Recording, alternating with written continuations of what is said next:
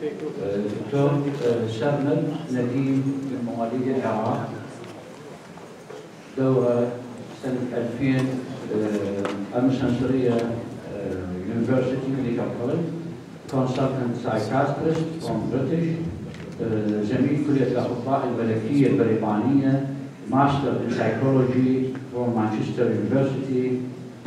He had شهادات عليا في التدريب الطبي من جامعة إيجل، مشرف على طلبة الاختصاص وممتحن في الكلية الملكية وكليات الطب والمجلس الطبي لمعادلة الشهادات، مسؤولة بالرعاية الطبية في 3 مدن، روشيل، بيري، أورتهام، مشارك بالعديد من المشاريع والبحوث في المؤتمرات العالمية، حائز على شهادات تقديرية ولإنجاز العديد من المشاريع التي ساهمت في تطوير النظام الصحي في المملكة المتحدة.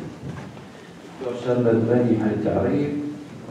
Now we are listening to Dr. Sarmad with his lecture, Depression in Adults with Chronic Physical Health Problems, Recognition and Management. Thank you very much, Dr. Akbar. It's lovely to be here today. After our meeting in May, I'm very privileged for UIMA to focus on mental health disorders. And sorry, half an hour. Half an hour. I got 2 hours. عندك لازم معرفة صديق واسطة 20 minutes. 20 Absolutely. We usually psychiatrists take an hour for this. Anyway, so it's great to be here today, and big thanks to Dr. Rafid and the committee and the UIMA focusing on mental health disorders. And very excited to see the medical students, trainees. Nassini did a fantastic job. Well done, very impressive. So, after the discussion that I had with Dr. Rafid about what we're going to focus on, I thought it would be really helpful to have a discussion about depression and chronic health conditions. All of you guys dealing with chronic health conditions, or possibly some of us do have chronic health conditions. So focusing on depression in these conditions will be really helpful, and also raise the awareness of how we can manage it, how we deal with it. So that's today's overview. We're just going to talk about how we can diagnose depression, how we can detect it, how patients present, how you're going to manage it in different settings. So mental disorders in general, it's prevalent. We are talking about millions and millions of people. 5% of the adult population of the world do suffer from depression. Staggering figure, 280 million people suffer from depression worldwide in adults. And this depression will lead to suicide. We are looking at 800,000 of suicide deaths a year. And I think that is a figure that will go above that because of unrecognized cases and recorded cases of suicide in the third world. The problem with depression, it's undiagnosed. It goes undiagnosed, untreated. 75% of cases of depression worldwide, it's not treated and not even diagnosed. It's very common in female compared to men.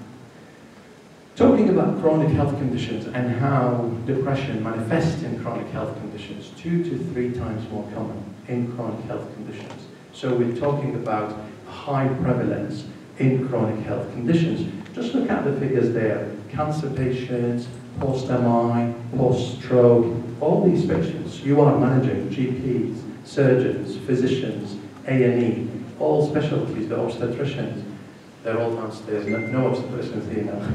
So we are talking about high prevalence, and if you look at the figures and the data, it's really worrying to know that our patients, that number, with these conditions, they do have depression. So how does it start? What causes depression? As you know, depression is multifactorial. There is the biochemical changes, there is the neuroendocrine changes, genetic plays a part, psychodynamic, and that's why the way we really need to understand depression is by having what we call a biopsychosocial approach. It's not only focusing on the psychology of the patient, it's thinking about the person as a whole. What happens in depression and why we end up with physical changes in depression and why it affects the body? This is what happens. There is a sympathetic nervous system activation. There is HPA axis hyperactivity, which will, all the stress hormones will increase. It will result in insulin resistance. With insulin resistance, we're going to have diabetes, cardiovascular changes. And then we end up in this vicious circle. This vicious circle of the biological links that we just touched on, in addition to that, the impact of these changes on our body. If I'm stressed, not motivated, I'm not going to be able to look for a job, I'm not going to reach out for my medications, I'm not going to engage with my GP, I'm not going to go for my checks. So we end up with a vicious cycle of physical and mental health. And that's where it becomes a vicious circle of ongoing problems of depression, and physical, and also social problems.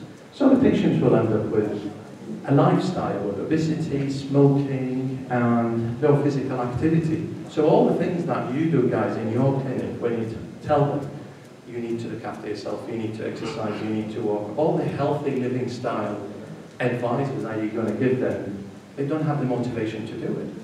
And no wonder why their mental health and physical health will deteriorate and they don't respond to treatment. This is the vicious circle that we're talking about. Just keep in mind, someone with depression, hopelessness, helplessness, lacking of motivation, no interest, they think that they are not even important to go to the GP, not important to go to the psychiatrist. I'm not going to take my medication. So they are tired, exhausted, no concentration, and that is the mindset of someone who is depressed. And when we don't pick this up in your practice, if you are seeing them for a chronic health condition, you start wondering why, what is the problem? Why this patient is not responding to the treatment that I'm giving them. So when we combine depression with chronic health condition, this is the result. Mortality will increase, suicide will increase. The quality of life will be much worse if it's only depression or a chronic health condition. Very low adherence to treatment. They're not compliant. And I'll show you in one of the slides how they don't take their medications. They will not take it. They will forget. They don't have the concentration to do that. This is very interesting, the increased medical symptoms burden. So for example, you check them, you see them in your clinic, and the symptoms are very exaggerated. And obviously the medical cause. So why depression is underdiagnosed? The thinking about it, that when you see them in your clinics with a chronic health condition, some of the symptoms, they overlap with depression. They're going to tell you that I'm tired. They're going to tell you that I don't have energy, I don't sleep, and you attribute some of the symptoms to the chronic health condition. That's one of the reasons. Sometimes also people will recognize, and clinician will think, yeah, you will be low in mood, you will not be happy because you have a chronic health condition. So that we attribute that to the chronic health condition and the reaction rather than depression. And obviously there are concerns about antidepressants.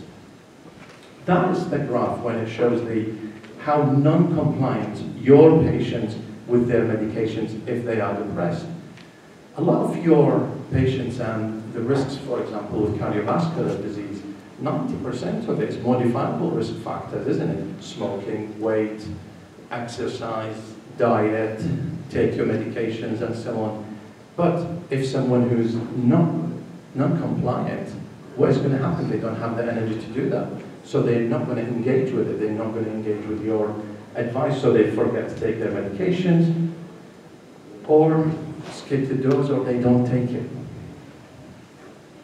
So what's the link? How is the link when it comes to the mental health and the background? This is one of the biggest studies in the United States. It's called the ACE, Adverse Childhood experiences. What they found after studying thousands and thousands of adults, what happens in your childhood, what happens to you, will have a massive impact on you when you are an adult.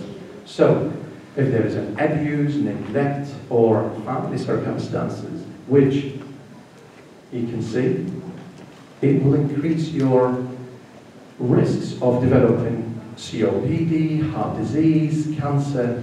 So, in addition to other factors that contribute to developing mental disorders and physical health disorders, trauma and the 8th study proved that.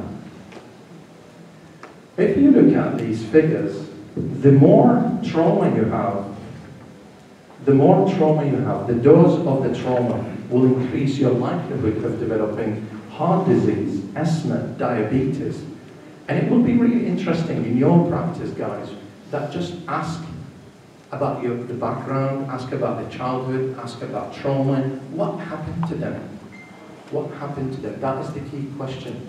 And then you start looking at your patients, your caseload, how many of them really struggled with trauma and what happened to them led to the chronic health condition that they're dealing with.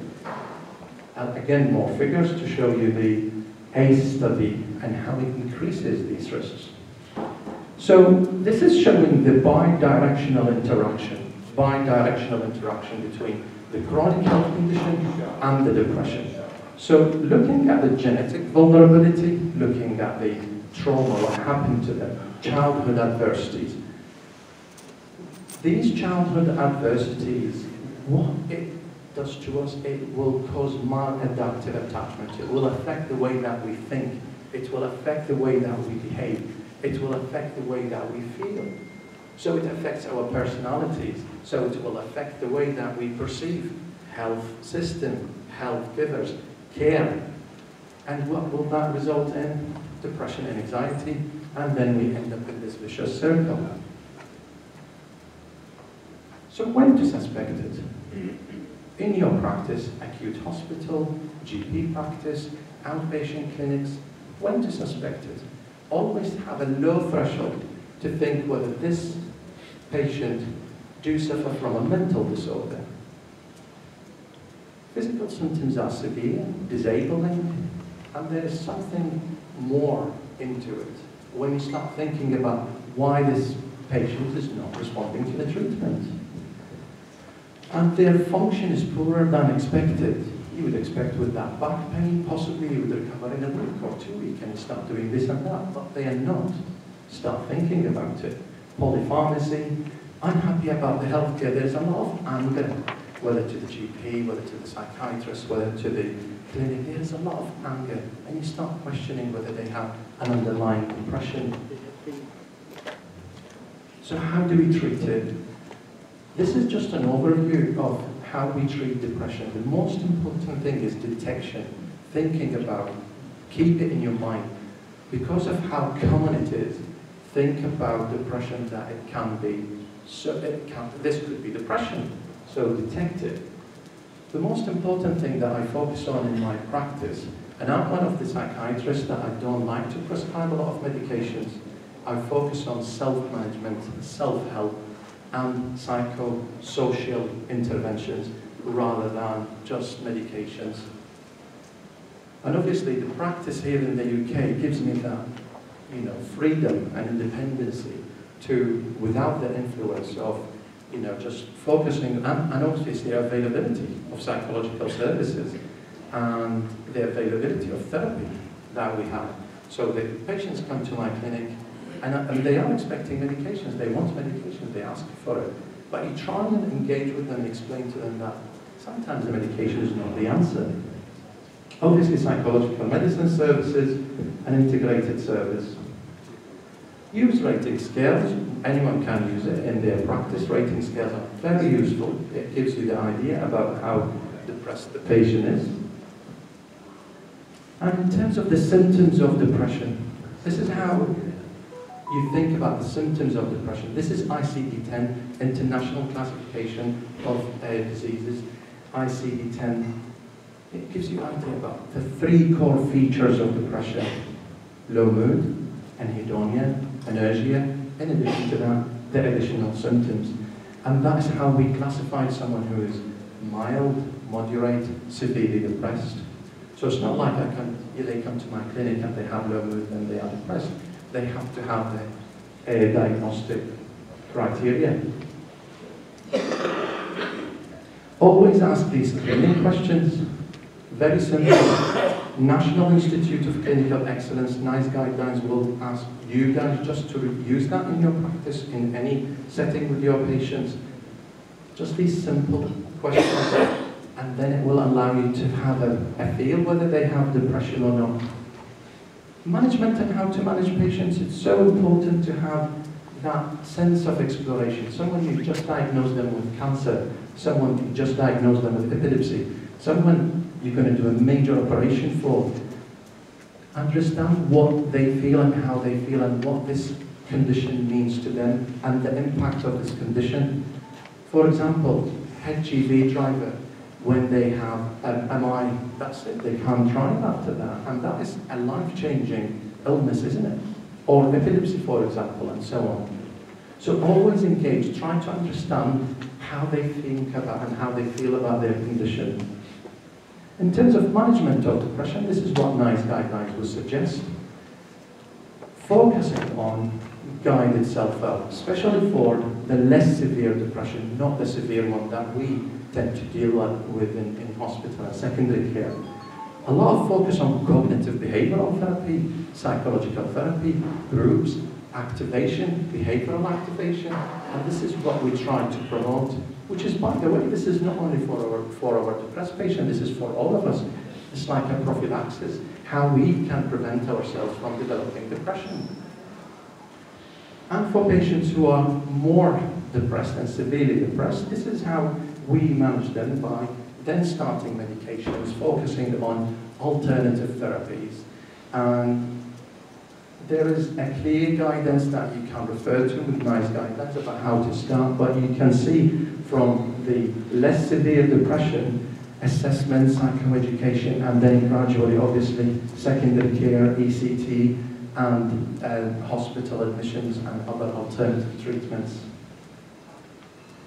This is one of the pioneering therapies that we have now, and very pleased that in my trust that we managed to secure this in the NHS. This is the first clinic that we've delivered in the NHS in the Northwest, transmagnetic stimulation for treatment resistant of depression. This is a new and innovative therapy for stimulation of the brain through magnetic stimulation, giving magnetic pulses, and it is showing fantastic results, and this is available through the NHS.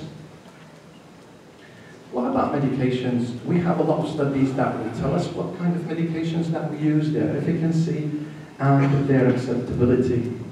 And we have a list of medications. Obviously, we're not going to go through all of them today, but just to give you an idea about the antidepressants that we have.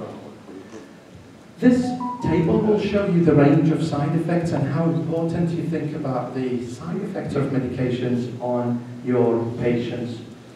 So what do we start? Let's think about medications. First-line treatment. If you are clear that this patient is suffering from depression, you excluded all other conditions that might present the same way. You've done the bloods, you're clear about this is the patient is presenting with depression. Start with first-line treatment.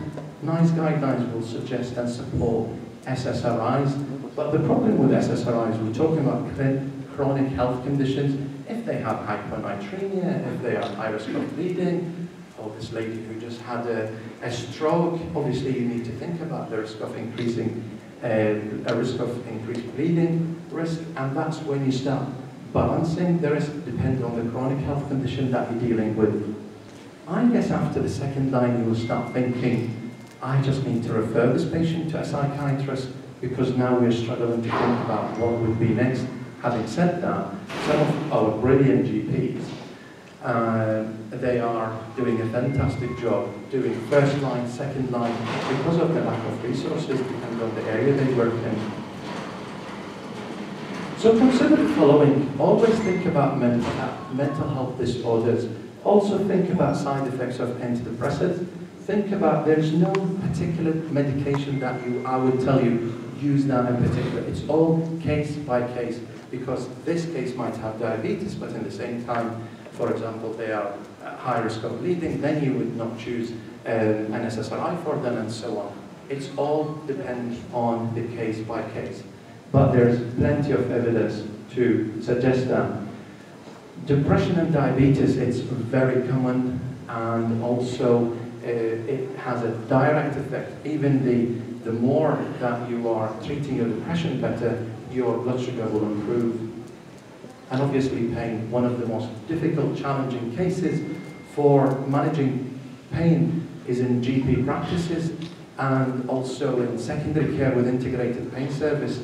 More guidelines now that we have, that we not only managing with painkillers, we need integrated pain service. And again, in our trust, we established a new service that we work together as a team to manage the chronic pain. And that's, we talked about this, when to refer. Obviously, when it's a challenging case, risks, psychosis, self-neglect, cognitive impairment, rapid deterioration, always think this is beyond moderate depression that I can manage in my practice. I need to refer to a psychiatrist.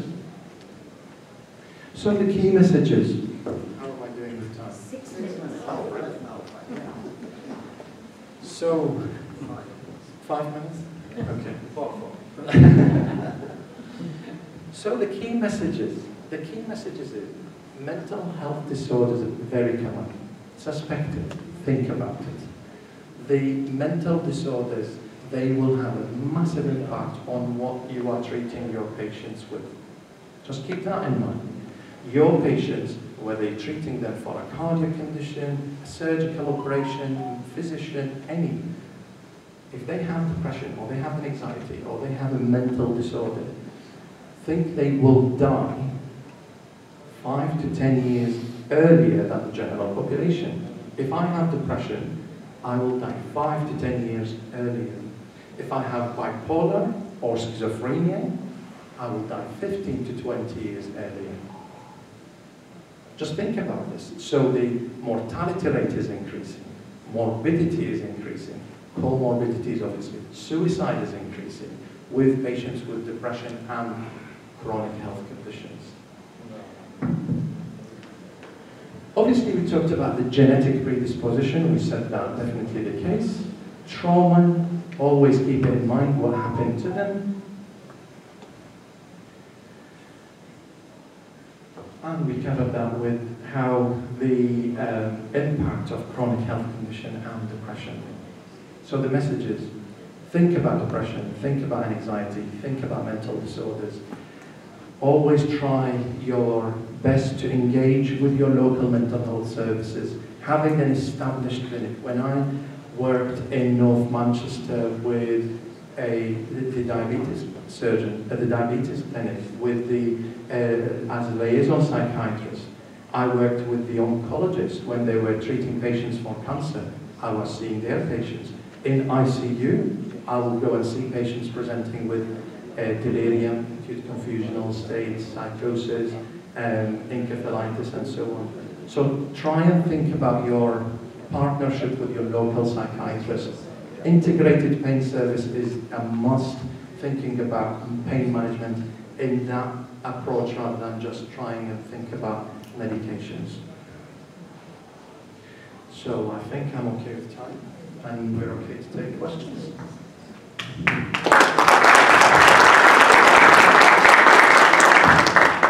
Thank you, Nadeem, for a nice, interesting lecture. I have a question. Yes. I wanted to ask about TMS. Yes. Transmagnetic stimulation. Yes. It has a bright, as you say, a bright future. Yes. What is the mode of action of this maneuver or tool, I think, or instrument? So, I'm sorry. Let me complete my question. Yeah. And the second, how long it's used in fibromyalgia syndrome? Yeah. Brilliant. Really good questions. So TMS, with the transmagnetic stimulation, we have an electrode that will pick up the area of the brain, depending on the impedance that we have, and how the side of the brain that we will stimulate. We will choose a dose. The patient is awake, like the lady that we showed in the slide. This is our clinic. Patients will be awake, will be reading their magazine, book, going through their iPad. They will have daily sessions for 3 weeks. And their response rate will be measured. We have screening tools before and baseline tests, how they are progressing through the treatment. In terms of the side effects, it's generally well tolerated. It can cause lightheadedness, it can cause a bit of tinnitus, and it's generally well tolerated. It's not like ECT that everyone knows about, but this is the new treatment that it will stimulate using transmagnetic stimulation for certain areas of the brain. Obviously, when we use the medications, we try and stimulate these areas of the brain through using antidepressants. But with the transmagnetic stimulation, we're targeting the areas of the brain that we suspect that will have a better influence on the patient's mood. There is clear evidence when it comes to depression. Now there is growing evidence treating anxieties. In terms of the fibromyalgia, when you think about fibromyalgia, how much of it is mental health related, and how much symptoms of mental health that they present with, and whether they are depressed or not. I don't have, and I don't think that there's clear evidence yet for, and it's not licensed, to use it in patients purely for fibromyalgia. But if there is comorbid depressions, definitely that would be indicated. And especially in cases of fibromyalgia, the higher rate of depression is there. So if they are depressed, definitely they will be a candidate for TMS. How many sessions you could usually? So what we do with daily sessions for up to 3 weeks, and there is the intense session, intense therapy that we can give longer sessions, but it will be shorter. So the patients will come to the outpatient, they drive to the clinic, and they drive back.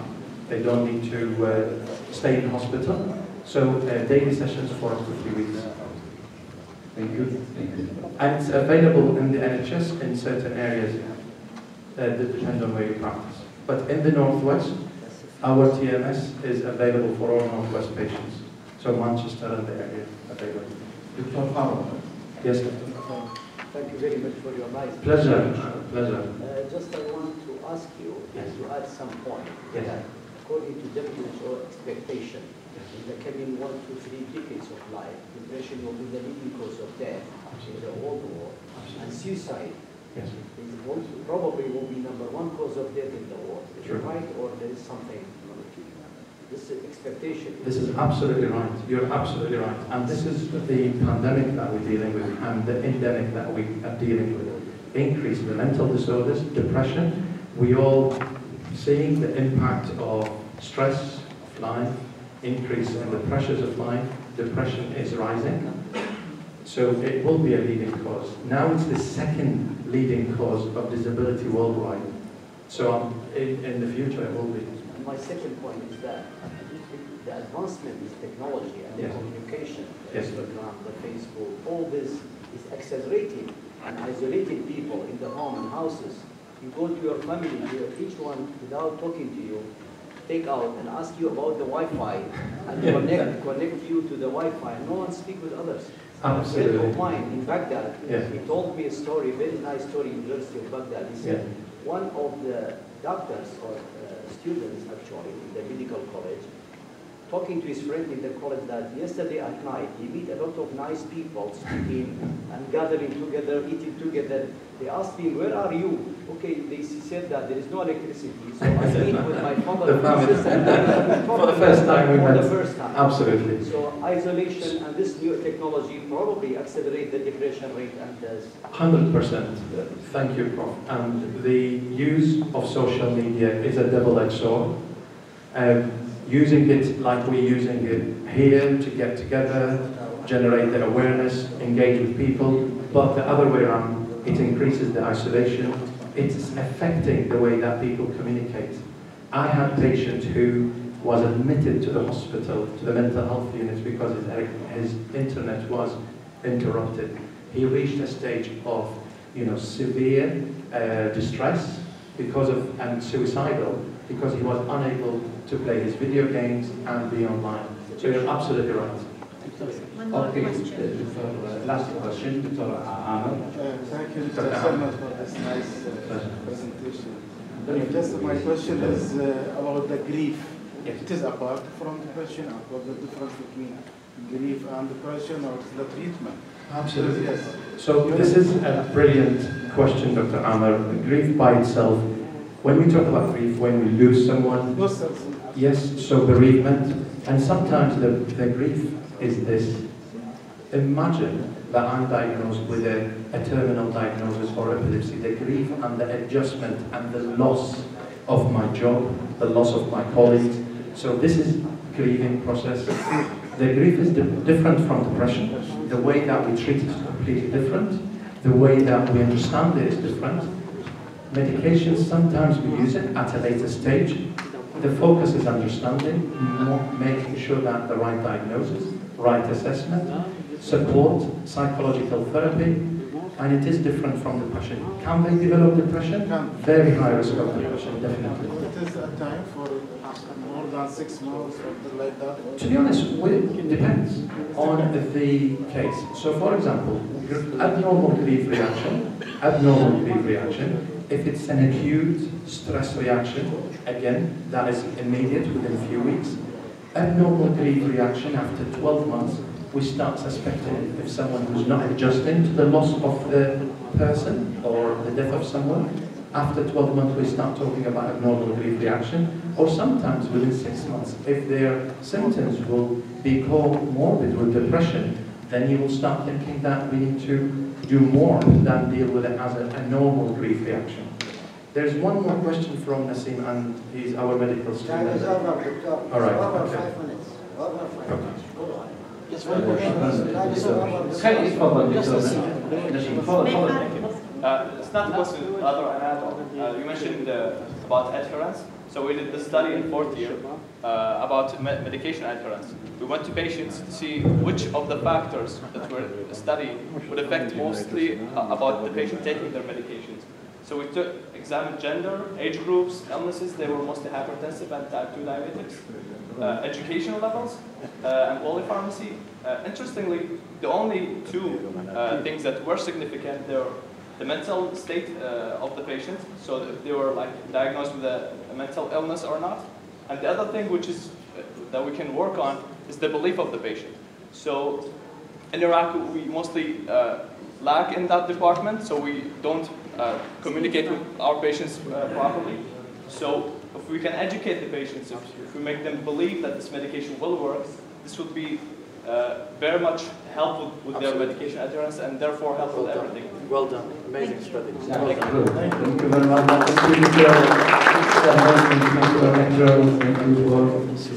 Thank you very much. أخواننا البريك